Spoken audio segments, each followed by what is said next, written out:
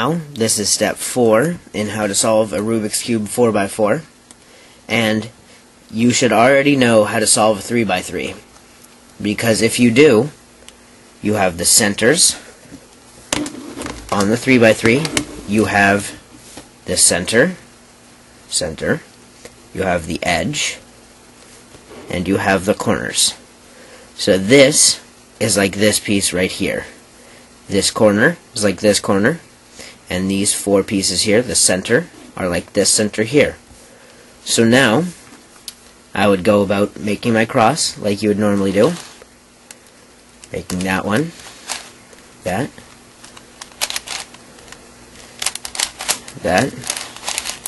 and you would go about making your cross, then placing your corners. If you don't know how to do this, please watch my 3x3 tutorial. It will teach you how to solve it from here. I'm making kind of a quick thing out of it.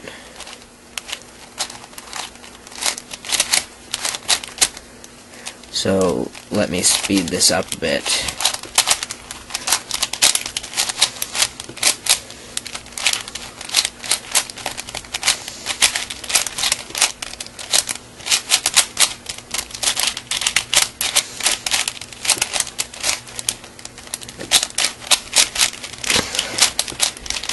And the next thing that we will be going over is the parity cases. Right here, we have a parity case, because on a Rubik's Cube, this case is comparable to turning a piece like that, with everything else solved. And this is impossible. So, since there's no way to just flip one piece, this is why it is considered a parity error, because you have the 3 here, and the 3 here, but this one is not flipped. So let me put this back. And then the parity for this is as follows. This will flip these 2 pieces and also do something else to your pieces, to your cube, but it will still leave all your pairs and centers intact. So you turn both the right layers twice. You turn the back layer twice. You turn the upper face twice. You turn the 2 left layers clockwise. You turn the upper layer twice. You turn the 2 right layers counterclockwise. You turn the upper face twice. You turn the right 2 faces clockwise. You turn the upper face twice. You turn the front face twice. You turn the 2 right layers clockwise. Now the front layer twice, sorry. Then the 2 left layers clockwise. And you always have to remember which side is your top and front.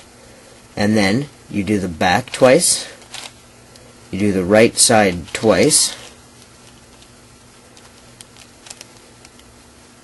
And I have messed up here. No, I haven't. And now your pieces should be correct. Now, let me try that again. R, B, U, L, U, R, U, R, U, F, R, F, L, B, R2. So now, your 2 pieces are flipped. So let's do that algorithm again. 2 right layers twice. Back twice, up twice, 2 L's counterclockwise, U twice, the 2 R's counterclockwise, U twice, the 2 R's clockwise, U twice, F twice, the 2 right layers clockwise, the front twice, the 2 left layers clockwise, the back layer twice, and then the 2 right layers again twice. And so now you have your cross on the top, and you would solve like you normally would to solve the 3x3. So, the first step is already done, getting all these together. Then, you need to get the corners into their correct spot, which is this algorithm.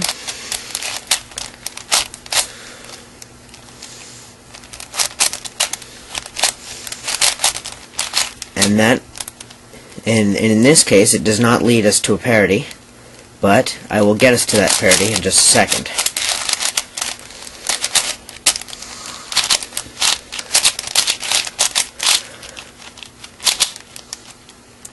Now here is a parity where this piece is in the correct spot, as you would normally solve for. So is this corner, but these two need to be flipped.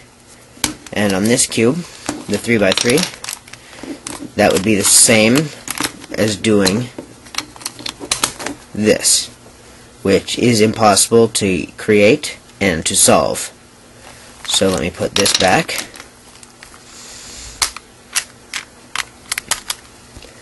And let me teach you how to solve this parity with these two pieces.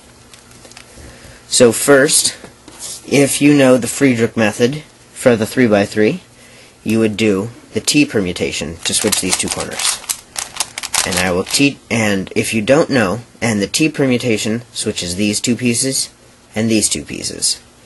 Now, if you don't know Friedrich, then I will teach you the T permutation right now.